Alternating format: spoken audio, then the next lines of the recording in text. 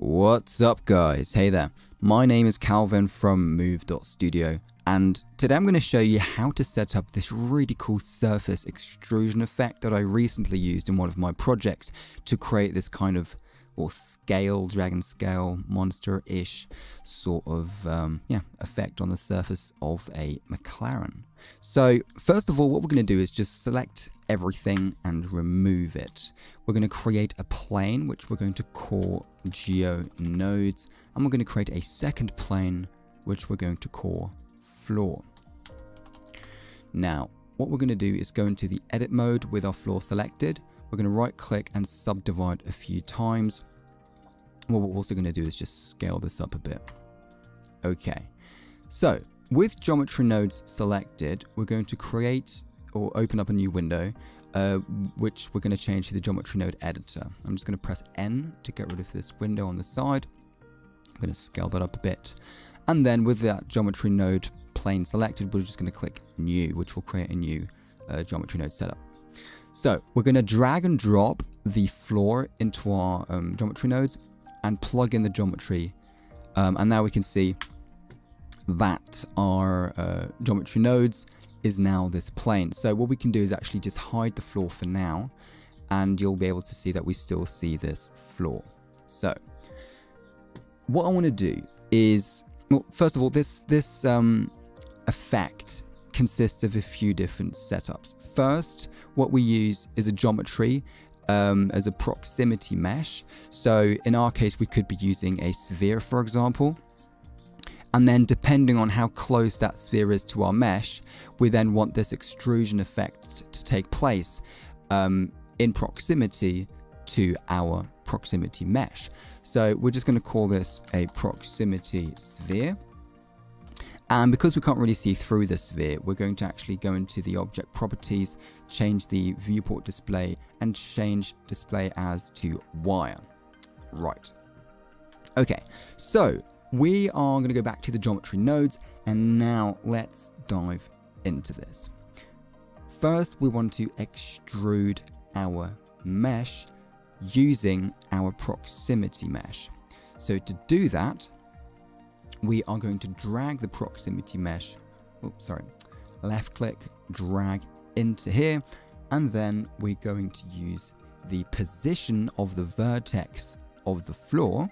So we're going to use position, and we're then going to basically check the distance between the position of the vertices and the location of our object. I hope that's correct, but in practicality, that's basically what's happening. To be completely honest, I'm not too, hardcore technical on what all of these nodes are doing. I do understand the concept and how everything works, but yeah, I might be a little bit wrong with what exactly is happening in the background. But anyway, it is going to work nonetheless. So we're going to go ahead, get a vector math, voila. Going to plug the position into the top, get the location into the bottom, and then we're going to change this to distance. I'm just going to press D on my keyboard, and that did not get me the result I wanted. So let's just do a quick check. There it is at the bottom, distance. Okay, now with that done, what we're going to do is get a delete geometry, plug that value into the selection. Then we're going to get our geometry, plug that into the top, and then plug the geometry into geometry. Now that didn't quite work, and the reason for that is because we need to specify what should be removed, because we still actually haven't done that correctly. So what we're going to do is get a math, and then we're going to set this to greater than, which again I can't really find. I'm just going to press G. In this case, that does work. And then we're going to take the distance, plug that into the top, plug the value into the selection, and there we go. So now you can see something happening. So what we're going to do is just increase the threshold, and you can see it's now scaling. Okay, so while that's nice, what I want to do is actually use the scale of the sphere of this proximity mesh to drive that threshold. So we're going to go into the proximity mesh object info, grab the scale, and use that as a threshold. So now when I scale the sphere, that also scales the deletion of these faces. Okay, so we're almost halfway there already. What we're going to do next is use, let me have a quick think. Let's start with the extrusion. So after the deletion of the geometry, let's actually just frame this real quick. Frame, move these three into there. We're just going to press N, delete faces. I'm going to color it just to organize everything a bit. Okay, so this is the delete faces section. Next, we're going to extrude. We're going to use an extrude mesh node for that. And there you go. Now we can see everything is being extruded. But I don't really want that. I want that to be somewhat of a curve. So the center, I want to have extruded to the max, and then on the sides, I want it to be basically 0 because I want it to go flush with the original floor.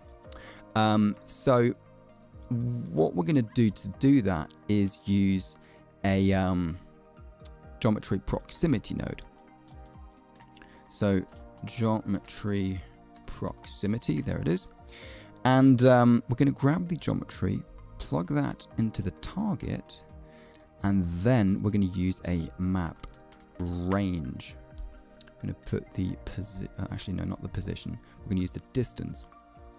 So the distance of the, where are we? So I'm getting a bit lost here. So geometry goes into the geometry proximity, then it's checking the faces, got the map range here, and then we're going to plug that into the, let me have a quick think, offset scale. Yes. Okay. Now you can see that this is sort of working. Now, if we play with these values, you can see that something is happening. But yeah, it's not quite right yet. So first, what we're going to do is make sure that the object info is set to relative. There we go. And then that already looks a lot better. Let me just grab the floor. We're also going to apply a different material to this extruded part, just so we can see it a bit better. Now we don't have a material yet, so let's create a new material by using the shader editor. We're going to call this gold. We're going to get the base color, make it somewhat of an orange, metallic, and that should be enough. Okay. So if we go to this preview render, okay, that looks all right. Metallic, roughness down. Yeah, that'll do. So let's move on. Okay, so we're checking the position, checking it with the location of the sphere, which is then calculating the distance of the sphere.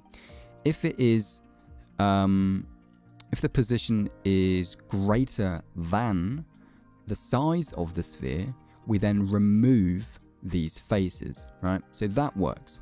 Then we're checking the geometry, looking at the faces, and then we're checking the distance of these faces to the range we're setting. At least I believe that's something like that, what's happening. Anyway, the values we're going to be using is minus 0.1 all the way up to 1, then 0 to 0.5. Almost. So this is where you want to be playing around a bit with these values. Now one thing what did I do? Oh yeah, one thing we definitely want to do is change it from linear to smooth. And then what we also want to do is first of all move the 2 min down to like 0.01. Is that one? Yeah, just so it's below the floor, and then we can just play around with these values a bit. Okay, so that's getting us somewhere already. Now the next thing we're going to do is taper these faces, because if we look from the top you can't really see anything happening, only from the sides. So to really give this a really clear visual that we are extruding and, you know, there's something happening, what I'm going to do is use a scale elements node. And what this does is it will then look at the top of our extruded faces, which is our selection, and then we can taper them down. Okay, so the bottom stays the same scale, but only the top parts are scaled down. I'm just going to use 0.7. 0.7, there we go. And that's already looking pretty good. So now when we move our proximity mesh around, we get the effect that we want. Now there's one more thing that you can do. So for example, the McLaren vehicle that I used in my animation, it was triangulated, and that works. But what I did instead, because I didn't actually want to have triangles, I used a node called dual mesh. And in this case, it doesn't really do much, because it basically looks at, what does it do? It looks at the vertices and creates a face where there's a vertex. So basically gets rid of triangles. Let me see if there's like a triangulate. Yeah, there is. Okay, there we go. So this is what it would have looked like with triangles, but the dual mesh makes it look like this. It gives you like hexagons, which honestly I think looks really nice. And this is what I used. So let's quickly clean up this whole node tree a bit.